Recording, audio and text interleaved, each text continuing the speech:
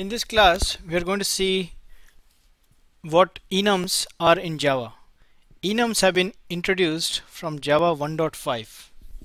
Okay, an enum is basically a type whose fields are a fixed set of constants. So because they are constants, the names of the enums type fields should be in uppercase letters. Generally, it's a convention to represent constants as uppercase letters. So if I have like an enum which represents a day of the week, and I'm calling that enum as day, so all the days of the week are from Sunday all the way to Saturday. Sunday, Monday, Tuesday, Wednesday, Thursday, Friday, Saturday. And they are all listed out, comma separated. Okay, an enum is just like a class. Instead of using public class, you say public enum.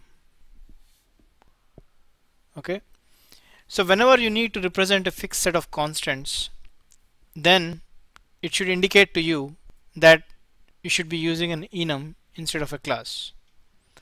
Some examples are like the months of the year, starting from January to December, the days of the week from Monday to Sunday. If there are some entries in a menu, those could be a good example for an enum. Colors, if you're representing some colors, then you can represent it as enum. An enum containing red, green, blue, yellow. And let's say if you want to represent the directions on a compass, like north, south, west, east, those four directions can be represented as a enum. So enums are just like classes, so they can have fields and methods.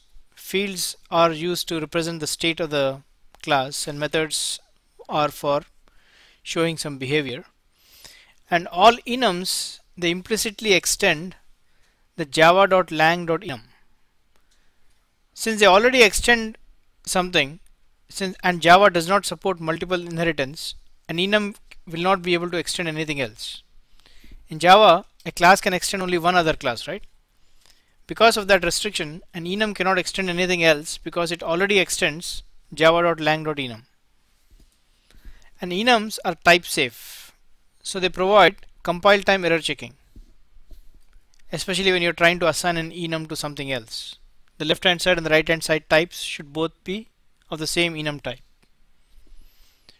If they don't match, then Eclipse or the compiler will give an error. And you can also use an enum's values inside of a switch statement.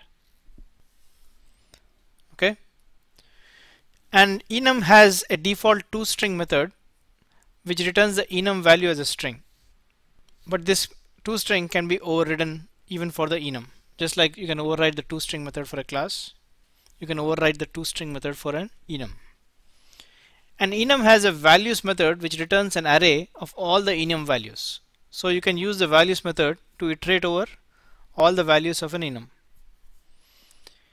And they can be used in collections as objects instead of using integer values.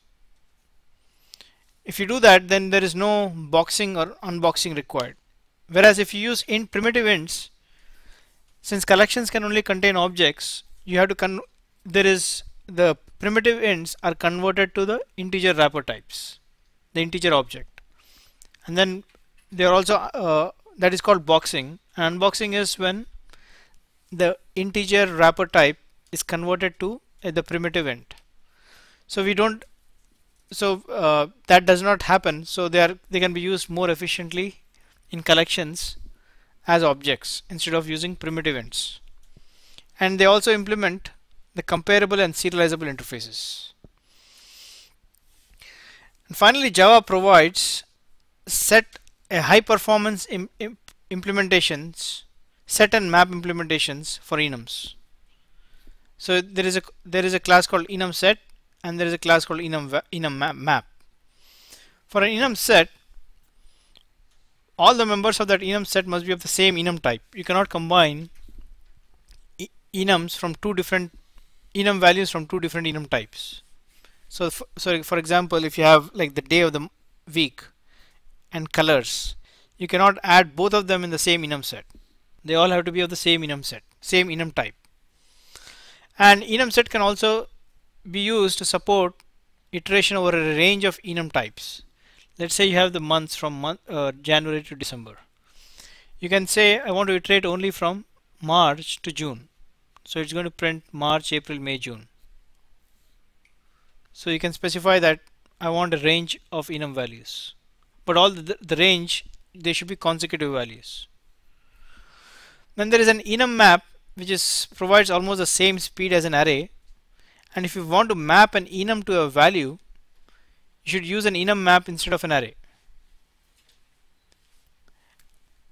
And this enum map, internally it uses an array, and so it always provides a better performance than hash maps.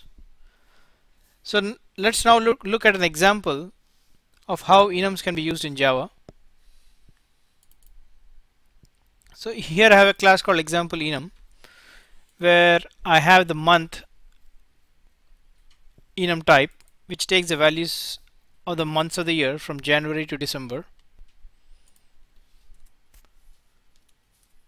And then I have another enum type called colors, called red, which contains red, yellow, and green. So what I can do is I can print all the enum values for the enum type month by using the values method. And then I am using this enhanced for loop. In the enhanced for loop, you have a colon which separates the right side, which is a collection, and the left side is each value that is returned, each value of this values collection. And the type of this M should be the type of the objects contained inside this, which is the month type. And then I can print each value of the enum, and it's going to print January to December. Similarly, if I want to convert, like let's say, a string to an enum, I can use this value of method, and I can give a string to it, and it's going to give me an enum type. I'm calling it as my month. And then I can, if I print it out, it's going to invoke it's going to implicitly invoke the toString method of that enum, and it's going to print July. And then I have this concept of an enum set. With the enum set, I can print a range of values like I mentioned earlier. So I can print a range of consecutive values from May to October, and it's going to print that. Again, I am using an enhanced for loop. And then finally I can store like enum values inside of a map. So I'm creating this map, which is an enum map, which I mentioned is a high performance map implementation for an enum. So the keys in the map can be the enum values. So I'm putting colors.red, colors.green, colors.yellow, and the value is some string, color of blood, color of leaves, color of flowers. And I can iterate over the key set of this enum map, and then for each color I can get the corresponding value and print out both the color and the value. The color is a key and the value is a value in the map. So let's run this program, and here you will see the output. First I'm printing all the enum values of month. Month is the enum type. Then I'm converting a string to an enum, and I'm printing the value of that enum. Then here I'm iterating over a range of enum values from May to October.